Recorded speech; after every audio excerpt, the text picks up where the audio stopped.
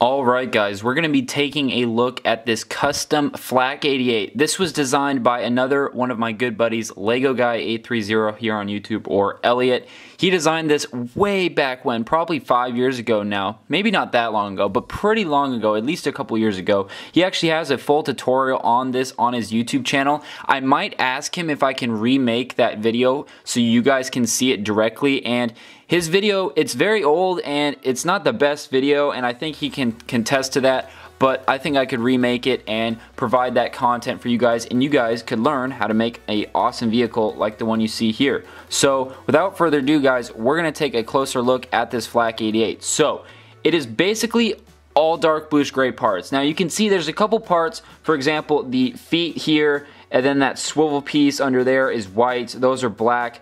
Those are all supposed to be dark bluish gray. I simply just did not have those parts on hand when I built this.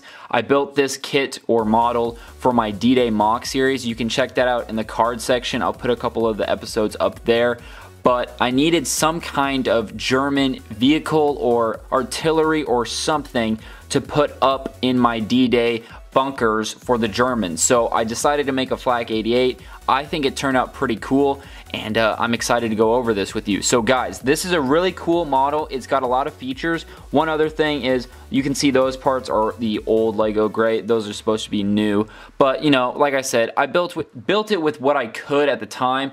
But we're going to take a look at this model, or I keep calling it a vehicle, but really it's just artillery. So we're going to take a look at it right now. So what's really cool is obviously this can spin all the way around. So you got 360 degrees, and then you can also articulate this gun.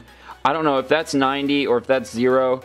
That's probably what, 15 degrees? So I would like to think that's pretty accurate. I bet the real ones can go up probably to 45 degrees or so, but this one can articulate up quite a bit, and you know, it stays up and then you can make it point directly out, but that doesn't look as good, so I normally leave it kind of pointed up like that at an angle.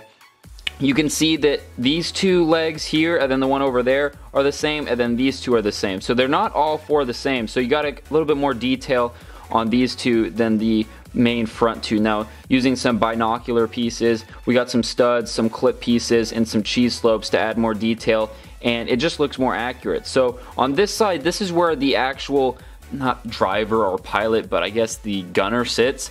Now he's got a little chair there. Now there are a couple more details that I did not build that are actually supposed to go off of those studs right there. Some more cranks and whatnot. Once again, I just didn't have those parts. If I do the tutorial video, I will definitely rebuild this model, you know, use all dark bluish gray parts and make it look really nice.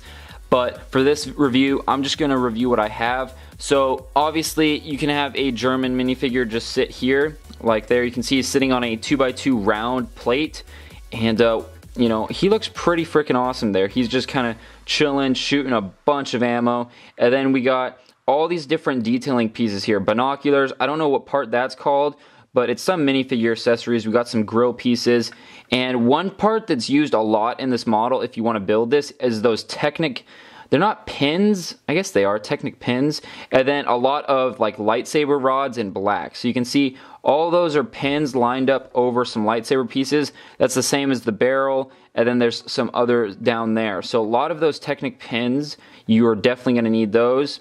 If I spin this all the way around, once again, you are using quite a bit of Technic. So we got this arch piece here, we got another link back there, and then there's another piece that needs to be fixed, but overall I think it looks fine for now. But you can see more Technic. There are those same Technic pins there, and we can take a look at the bottom, or actually take that off, hold on.